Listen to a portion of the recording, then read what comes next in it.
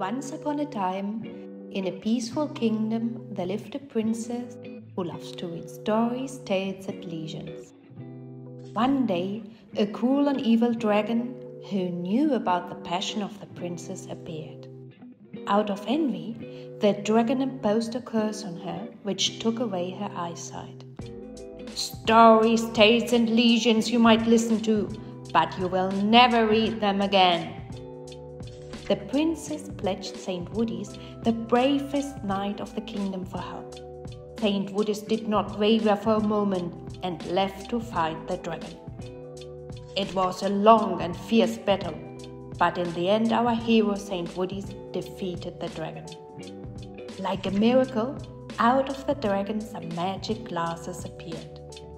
And so the story goes that the princess was able to read again forever after.